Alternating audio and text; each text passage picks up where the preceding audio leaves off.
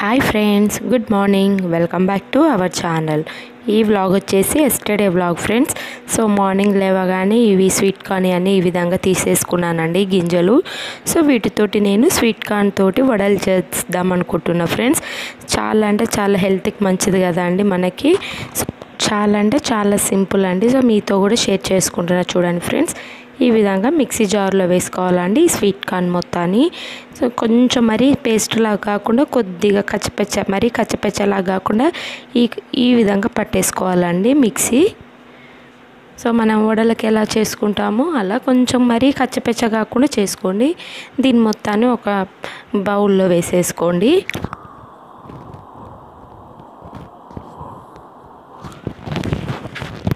So ఈ విధంగా వేసుకున్న తర్వాతకి ఇందులోకి మనము చిన్నగా చాప్ చేసిన ఆనియన్స్ వేసుకోండి. ఒక మీడియం సైజ్ ఆనియన్ వేసుకున్నానండి నేను.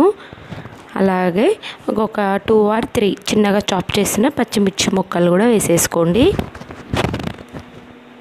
అలాగే టేస్ట్కి సరిపడా సాల్ట్ కూడా వేసేసుకోవాలి. సో ఒకసారి దీని మొత్తాన్ని కలిపేసుకోండి.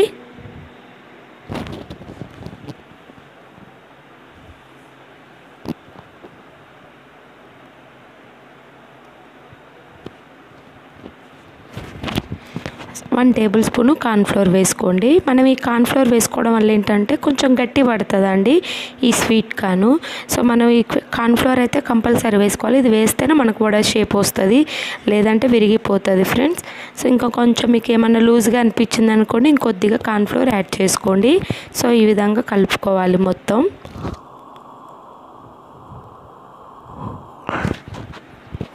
ఇలా కలుపుకున్న తర్వాతకి స్టవ్ పైన ఒక కడాయి పెట్టేసుకోండి. దాంట్లో మనకి డీప్ ఫ్రైకి సరిపడా ఆయిల్ వేసుకోవాలి.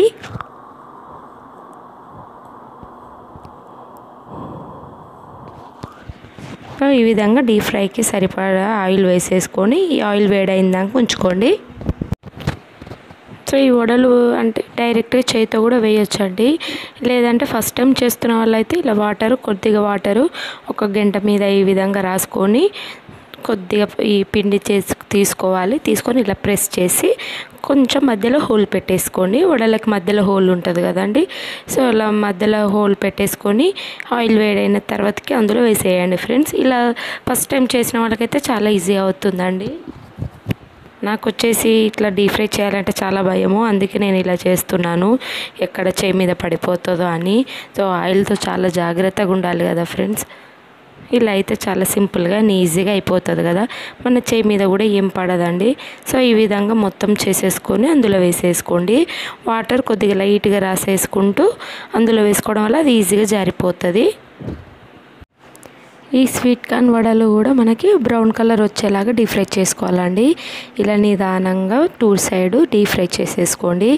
చూడండి ఫ్రెండ్స్, ఇలా బాగా రావాలి కలరు.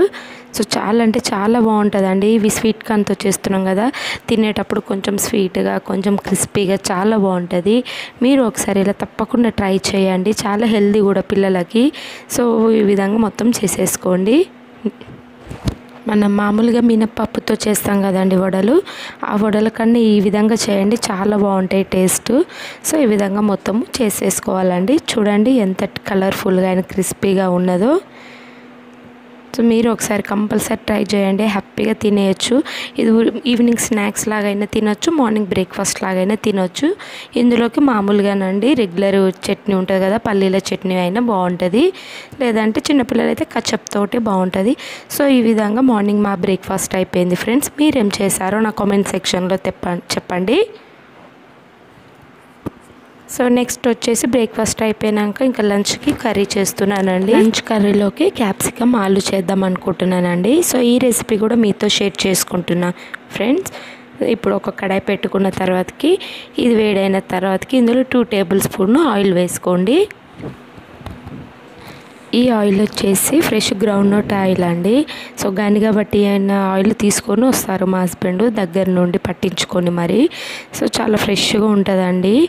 ఈ విధంగా ఆయిల్ వేడైన తర్వాతకి ఇందులో కొన్ని పోపు గింజలు, వెల్లిపాయలు వేసుకోవాలి. అలాగే ఒక 3 పచ్చిమిర్చి వేసుకొని ఈ విధంగా మధ్యలో కట్ చేసుకొని వేసుకున్నాను నేనైతే. సో ఇలా అయినా పర్లేదండి. సో ఇలా వేసుకోవాలని ఈ విధంగా వేసుకున్న తర్వాతకి ఒక 2 మీడియం సైజు ఆనియన్స్ కూడా కట్ చేసి వేసేసుకున్నాను. ఒక 2 మీడియం సైజ్ అయితే సరిపోతుందండి. సో ఇవంతా మనకి బ్రౌన్ కలర్ వచ్చేలాగా ఆయిల్లో ఫ్రై చేసుకోవాలి. చూడండి ఈ విధంగా ఆనియన్స్ మొత్తం మగ్గిన తర్వాతకి ఇందులో మనము పీల్ ఆఫ్ చేసి కట్ చేసి పెట్టుకున్న పొటాటో వేసుకోండి. ఇవి వచ్చేసి నేను 2 మీడియం సైజ్ తీసేసుకున్నాను. ఇవి కూడా సో మా ముగ్గురికే కదండి సరిపోతుంది. సో మీరు ఎంతమంది ఉంటారో అంత క్వాంటిటీని బట్టి తీసేసుకోండి ఫ్రెండ్స్. ఈ విధంగా వేసుకున్న తర్వాతకి ఇందులో చిన్నగా కట్ చేసుకున్న అంటే మీడియం సైజుగా కట్ చేసి పెట్టుకున్న క్యాప్సికమ్ ముక్కలను కూడా వేసుకోండి. ఇప్పుడు మనకి పొటాటో ఈ క్యాప్సికము కొంచెం మగ్గిపోవాలండి.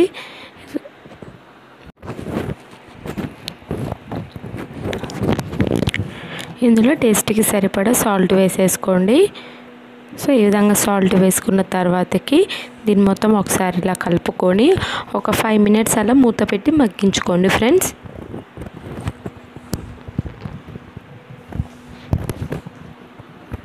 సో 5 మినిట్స్ తర్వాతకి చూడండి కొద్దిగా మగ్గిపోయినది కదా ఇప్పుడు. సో ఇప్పుడు ఇందులోకి మనం కట్ చేసి పెట్టుకున్న 2 మీడియం సైజు టమాటా ముక్కలను కూడా వేసుకోండి. ఇది కూడా ఒకసారి ఇలా కలిపేసుకోవాలి మొత్తము. ఇప్పుడు మనకి క్యాప్సికమ్, ఈ ఆలు, ఈ టమాటా మగ్గిపోవాలండి చక్కగా. ఇప్పుడు ఒక 2 or 3 మినిట్స్ మూత పెట్టి ఉంచుకోండి. చూడండి ఫ్రెండ్స్ చక్కగా మగ్గిపోయినాయి అన్నీ. ఇప్పుడు ఇందులోకి మనము కొద్దిగా పసుపు యాడ్ చేసుకొని కలుపుకోండి.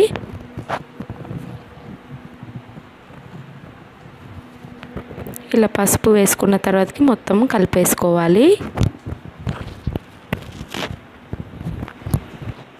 సో ఇప్పుడు ఇందులో కొద్దిగా ధనియాల పొడి కూడా యాడ్ చేసుకోండి. ఒక 1 టేబుల్ స్పూన్ ధనియాల పొడి యాడ్ చేసుకోండి. మా బాబు అయితే ఎప్పుడు నాతో పాటే తిరుగుతాడండి. నేను ఎక్కడికి వెళ్తే అక్కడికి వెళ్తాడు. సో కిచెన్ రూమ్లో నేను ఎంతసేపు ఉంటానో అంతసేపు ఉంటాడు. సో పిల్లలు అయితే ఇంతే కదండి.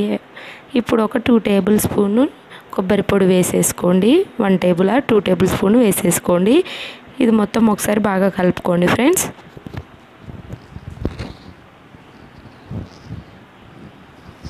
ఈ ధనియాల పొడి, కొబ్బరి పొడి మనకి క్యాప్సికమ్ ముక్కలన్నిటికీ చక్కగా పడాలండి. సో ఇలా ఈ విధంగా పడిన తర్వాతకి మన టేస్ట్కి సరిపడా కారం కూడా యాడ్ చేసుకోండి. ఒక 1 టేబుల్ స్పూన్ అలా వేసుకున్నాను నేనైతే. మీరు ఎంత స్పైసీ తింటారో అంత కారం యాడ్ చేసుకోవాలి. ఈ విధంగా ముక్కలన్నిటికి పట్టిన తర్వాతకి కారం ఒక 1 గ్లాస్ వాటర్ వేసుకోండి. మనకి గ్రేవీ ఎంత కావాలనుకుంటే అంత వాటర్ యాడ్ చేసుకోండి. సో ఇప్పుడు సమ్మర్ కదండి, మ్యాక్సిమం ఈ ఫ్రైస్ ఇవన్నీ తినకుండా ఉండడమే బెటర్ అండి. సో తప్పదనుకుంటే ఎప్పుడో ఒకసారి తినాలి. మ్యాక్సిమం ఇలా లిక్విడ్ లాగా చేసుకొని కర్రీస్ తినాలి. ఈ విధంగా వాటర్ యాడ్ చేసుకున్న తర్వాతకి మూత పెట్టుకొని మనకి గ్రేవీ మొత్తం చిక్కగా అయ్యేంత వరకు ఉంచుకోండి. సో ఈ విధంగా మూత తీసి చూడండి చక్కగా మొత్తం ఉడికిపోయినదండి. మనకి ఆయిల్ కూడా పైనుంచి వచ్చేస్తుంది. మీకు గ్రేవీ ఎంత కావాలో అంతసేపు ఉంచుకోండి. కొంచెం వాటర్గా కావాలంటే ఇక స్టవ్ ఆఫ్ చేసుకోండి. లేదంటే కొంచెం చిక్కగా కావాలంటే ఒక 2 మినిట్స్ మళ్ళీ మూత పెట్టి ఉంచుకోండి ఫ్రెండ్స్. సో ఇప్పుడు ఈ క్యాప్సికమ్, ఈ ఆలు కర్రీ, ఈ కర్రీ రైస్లో తినొచ్చు, చపాతీలో కూడా తినొచ్చు అండి. చపాతీలో అయితే ఇంకా చాలా బాగుంటుంది ఫ్రెండ్స్. సో మీరు ఒకసారి ఈ విధంగా ట్రై చేసి చూడండి. నేను కర్రీస్ వచ్చేసి అయితే పెద్ద హరాబరీ ఏం చేయనండి. అవి పొడి అవన్నీ ఏం చేయను. సింపుల్గా చేసేసుకుంటాను. ప్రతి ఒక్క కర్రీలో వెల్లిపాయలు వేసుకుంటానండి. సో ఈ విధంగా సింపుల్గా చేసుకొని తింటాం. కానీ అవి ఇవి ఏం వేయనండి. సో వేసే టైంకి వేస్తాను, అనవసరమైన టైంకి ఏం వేయను. సో కర్రీ కూడా రెడీ అయిపోయింది ఫ్రెండ్స్. సో లంచ్ చేసేసాము. ఇంకా బాబుని కూడా పడుకోబెట్టానండి. వాడికి ఫ్రెష్ అప్ చేయించి తినపెట్టి ఈలోపు కూరగాయలు కూడా తీసుకొచ్చారు మా హస్బెండ్. సో ఇప్పుడు కూరగాయలు ఏం తీసుకొని వద్దామన్న బయట నుంచి ఇది ఒక పెద్ద వర్క్ అయిపోయిందండి. తేవడం ఒక ఎత్తు అయితే ఇంట్లోకి తీసుకొని వచ్చినాక క్లీనింగ్ చేయడం పెద్ద పని అయిపోయిందండి. సో నేను ఒక టబ్లో కొంచెం గోరువెచ్చ వాటర్ తీసుకొని అందులో కొద్దిగా సాల్ట్ యాడ్ చేసి కూరగాయలన్నీ విధంగా వేసానండి.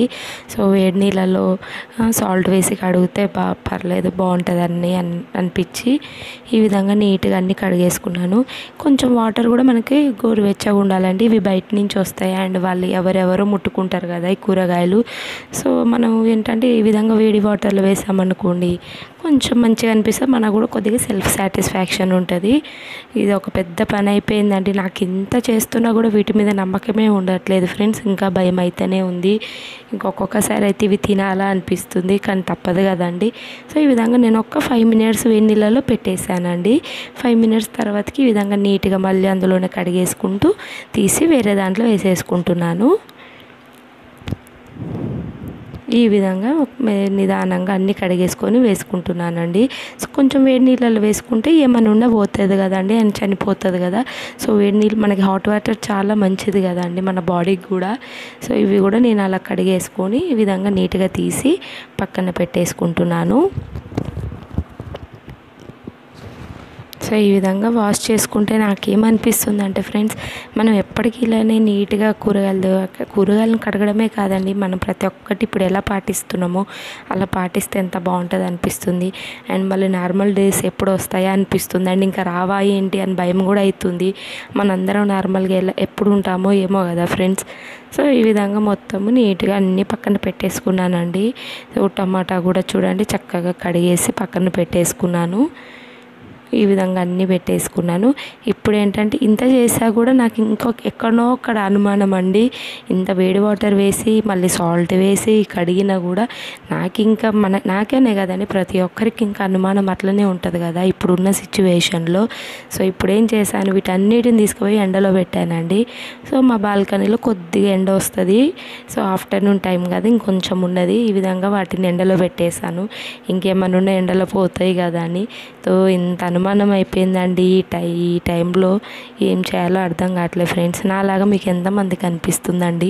సో అవి కాకుండా ఇవి కూడా అన్నీ మిగతా వాటిని కూడా నీట్గా కడిగి వాష్ చేసి ఈ విధంగా పక్కన పెట్టేసుకున్నాను. ఈ విధంగా ఎండలో పెట్టినాక కూడా నాకు ఇంకా సాటిస్ఫాక్షన్ అవ్వట్లేదండి. ఇప్పుడు కొద్దిగా శానిటైజ్ చేస్తున్నాను ఈ కూరగాయల మీద కూడా. సో ఇంత పిచ్చిగా అయిపోయినాము కదండి. సో ఇప్పుడు ఇంకొంచెం వేరే వాటర్ తీసుకున్నాను. ఇవి కూడా కొద్దిగా గోరువెచ్చని వాటర్ అండి. ఇప్పుడు ఏంటంటే ఇందాక కూరగాయలు కడిగాము కదా, ఇప్పుడు ఏంటంటే ఆకుకూరలు కడిగేసుకుంటున్నాను. ఇవి కూడా వేసి ఒక 5 మినిట్స్ 10 మినిట్స్ అలా ఉంచేసుకొని తీసి పక్కన పెట్టుకున్నానండి. సో ఈ విధంగా వేసుకున్నాను. సో ఇంత చేసినా కూడా ఇంకా అనుమానమే వస్తుందండి. ఇప్పుడున్న సిచ్యువేషన్స్ అలా ఉన్నాయి ఫ్రెండ్స్. ఎప్పుడు నార్మల్ అయిపోతామో, అందరము ఎప్పుడు హ్యాపీగా ఉంటామో ఏమో అని భయం వేస్తుంది.